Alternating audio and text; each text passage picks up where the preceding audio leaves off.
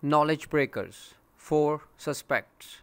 Our four suspects are ideal case studies of perfect emotional human behavior, had criminal backgrounds not interfered with their lives, or criminal backgrounds replaced with a different landscape in their lives.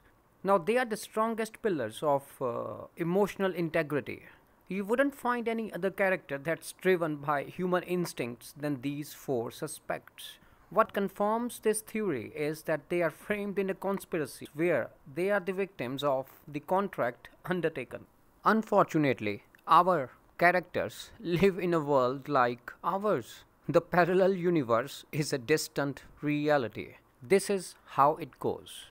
The wrong ones got away with the prize.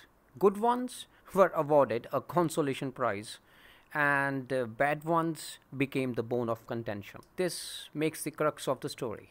The reverse growth puts all the bad ones, which were presented as bad, continue to evolve as kindred spirits on the path of salvation, peace, and purpose. The reverse growth happens as the series progresses.